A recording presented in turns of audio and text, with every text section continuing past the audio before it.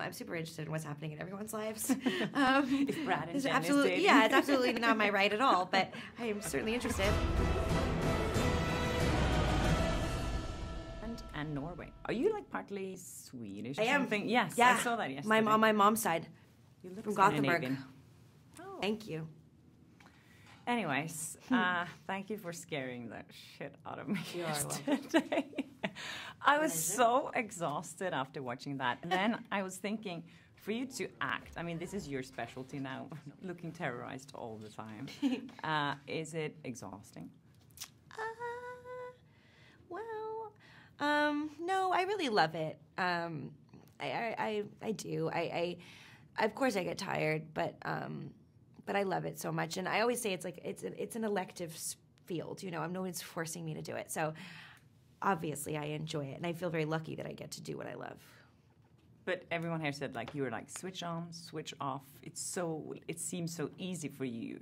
Did you have a technique that you developed, or were you always like that? No, I don't have any technique. I guess I was kind of always like that. I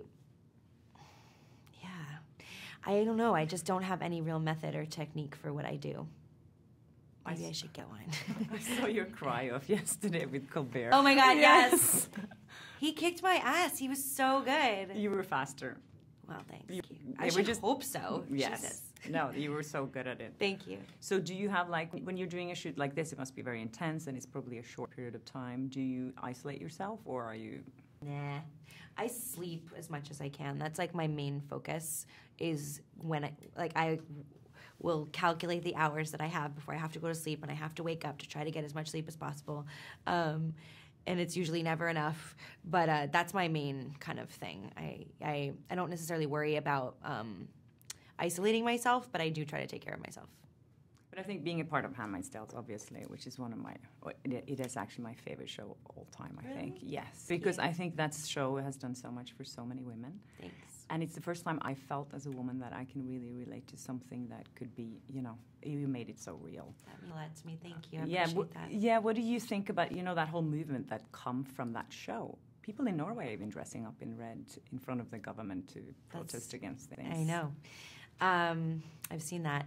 It's truly an honor, honestly, to be a part of anything like that. You don't go into something expecting that, and you just hope that people connect with it in some way. And to have that have become a symbol of resistance and a symbol of having a voice, especially for women, is just, it's truly humbling. What is it like on that set? I always wonder. You have so many of those same outfits. Yeah. How many do you have of those red? Like around 10, I would say, for different reasons. But I have a lot of them. Also because I just tend to spill shit on myself, so I tend to have a few lying around just in case that happens. I like it, though. I like not having to worry about wearing a different thing every day. I'm super happy to just put the same thing on every day. It's a fun set, honestly. We work really hard. We're very focused. We have a lot to do every day.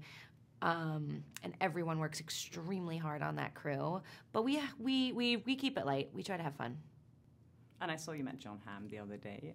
Yes, for the first time. No. Really? Yes. No. Huge fan. Are you still in touch with the Mad Mad Men? Yeah. We've all of us, really, the cast has been friends for a while, but John and I are definitely very close. So being part of so many iconic TV shows now, these characters must live in you somehow. Do you just keep the characters in you for after you're done with things? And yes and no. I mean, there's a huge part of me that's in Peggy for sure, especially in the later years. I would say I'm probably most similar to June. But I mean, they're all kind of a part of you in some way, you know, and I don't believe in necessarily that you have to completely remove yourself from a character. I actually like to include parts of myself in a character. So, yeah, but I don't worry about it. Like, I don't worry about carrying them or not carrying them. And I saw June met, what's his name in the show? You put a post on Instagram where they had the reunion in the show. Oh, yes, OT. Yes. Luke. Yeah. That was so cute. June found Luke. Oh. Finally. Can it please happen soon? I hope so. Yeah, that was really fun. That was a typical Handmaid's evening. I mean, we've gone dancing so many times together. So everyone just happened to be there, and we just kind of slipped into what we normally do. We like to dance. I liked your outfit too the other day, by the way, with the suit and the Thank tie. you. It was so comfortable. Really powerful. Thank you. Do Pockets. Pockets are that's great. good too. Very good. Do you enjoy that part of this job, dressing up, going to red carpets, and?